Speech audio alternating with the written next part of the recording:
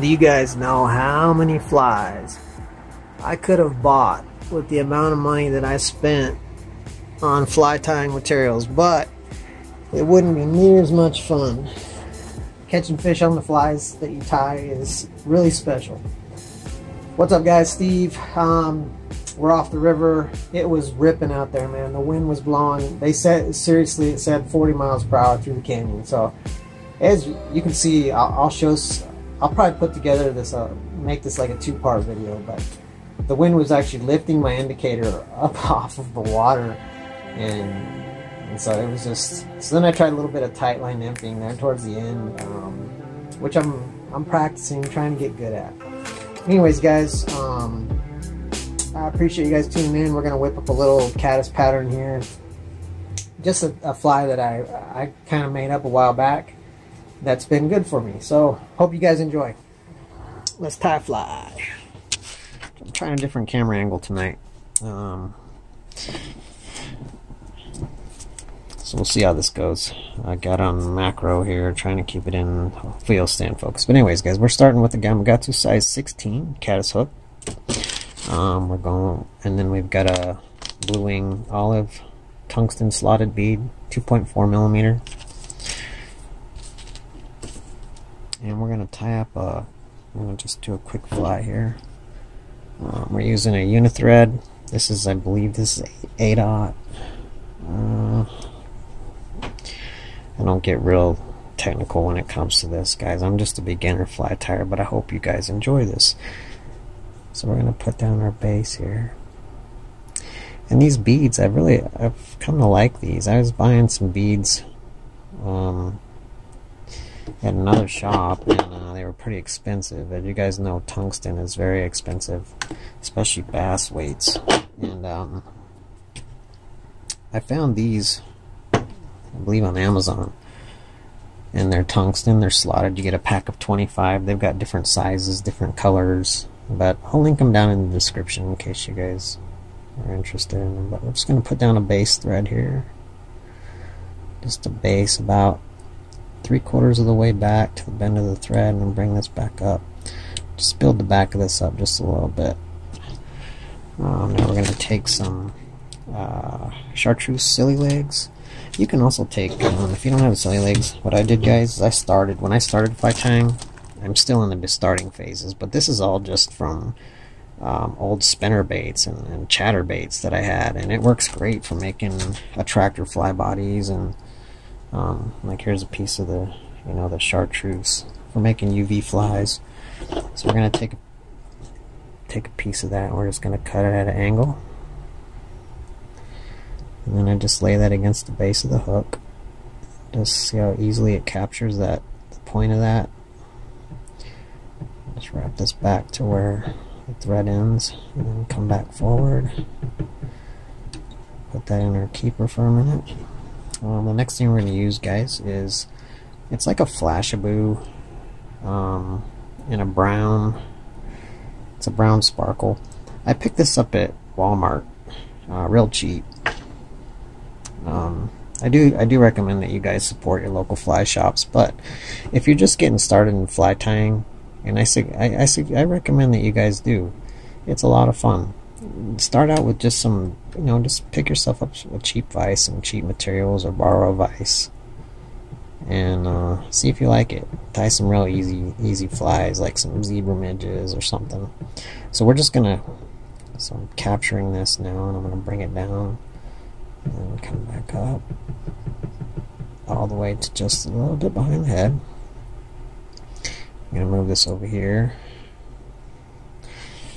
And I'm going to go ahead and give this an overhand because I don't trust this vise. This vise is really old. I think it came from my grandpa.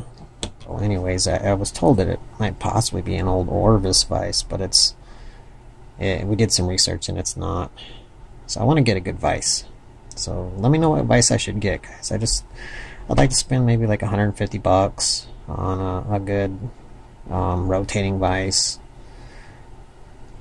But anyway, so now we're gonna take our stretchy silly leg material here, and we're just going to wrap it. Just going to kind of pull tight when you're starting out. As you get towards the middle or the back, take a little bit of tension off,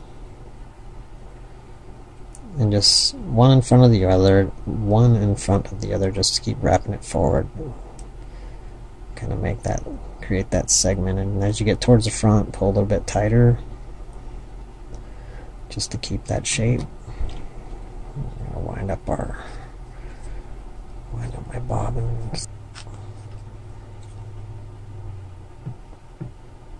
2 or 3 wraps. I've had this stuff come loose.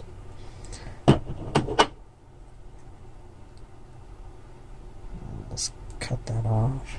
Now we're going to take our Flashaboo and we're going to wrap it the same direction, because I'm going the same direction because I want to pull it into those grooves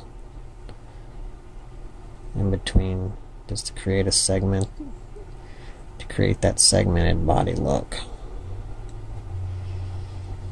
Doesn't have to be perfect, just as long as you get some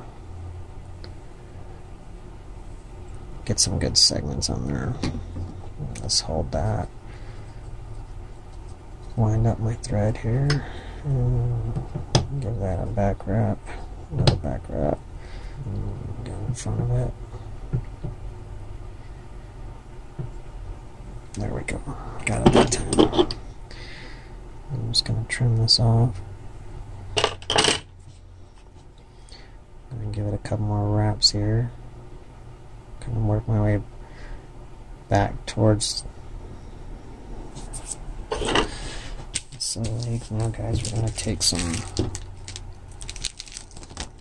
some goose bite too. Okay, and so we're just going to take the goose bite. I like it so I like to make the bite kind of curve in, starting about the middle.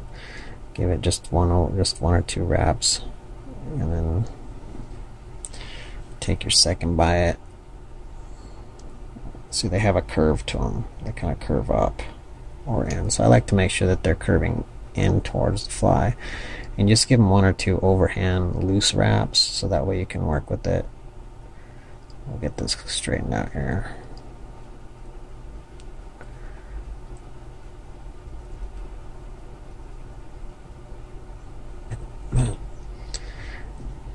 That looks pretty even. I'll give that a couple wraps. And I'll trim the bite.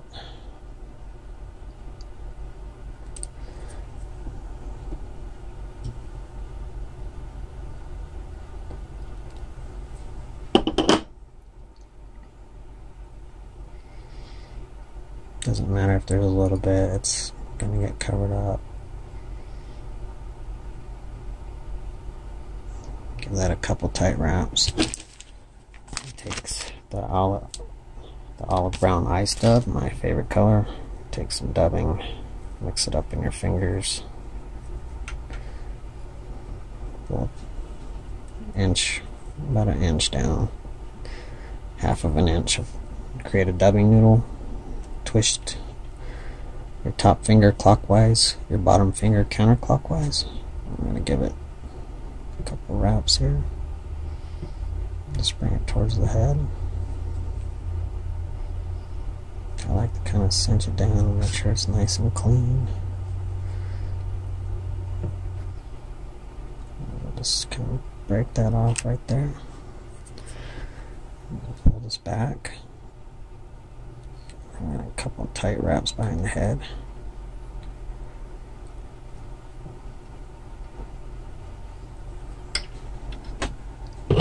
Now I'm going to go ahead and give it a whip finish.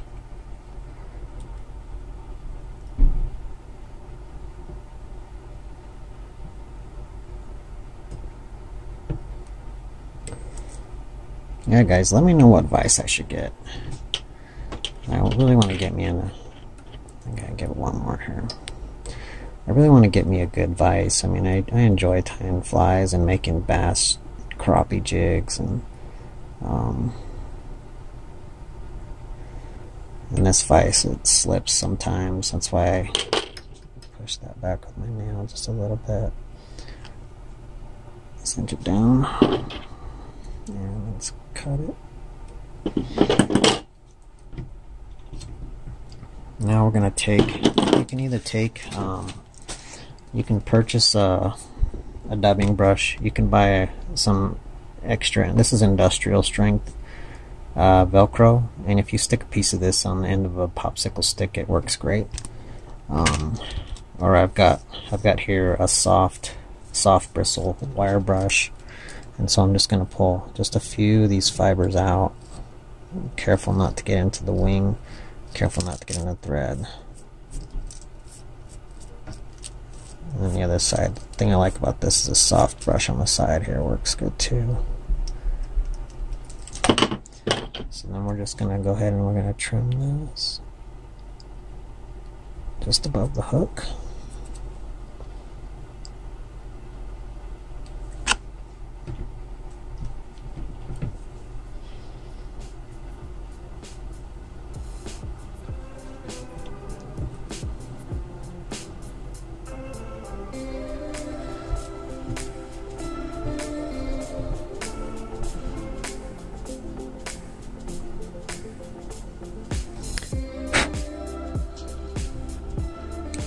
And that just creates, you know, your antennas, legs coming out. Kind of looks like an emerger. So the next step, guys, is we're going to take some Loon UV clear. This is in thick. This stuff is amazing. I highly recommend it. And we're just going to run a real fine bead over the back of this fly. Okay, let that suck back in, and we'll just start it. I just want to pull it over the back, and then I like to create just a little hump over the head and then down.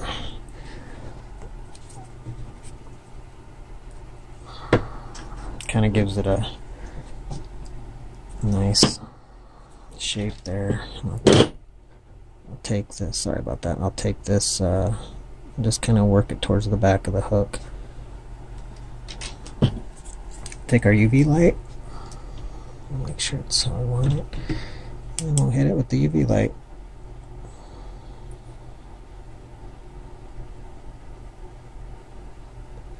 And if you guys haven't used this Loon UV resin, they have thick, fluorescing, and thin, and then they have water-based, and now they have different colored colors, which is really cool. I want to get some of that, but it stays pliable, and you can work with it until you hit it with this UV light. But I'll link all this stuff, like I said, down below if you guys want to check it out. If not, you can use fingernail polish like I used to use. It works too. But that's it, guys. That's a little kind of a UV caddis pattern. You can see how those ribs really just pop with that UV. So if you can imagine the fly floating through the river and the sun rays are hitting it. Get that purple back. I don't know, this fly's just caught me a lot of fish, and it's just a fly that I made up one day with spinnerbait materials. Bass fishing stuff. So that's it, guys. I appreciate you watching. This is Steve from Black Fly signing out, and I will see you guys on the next episode.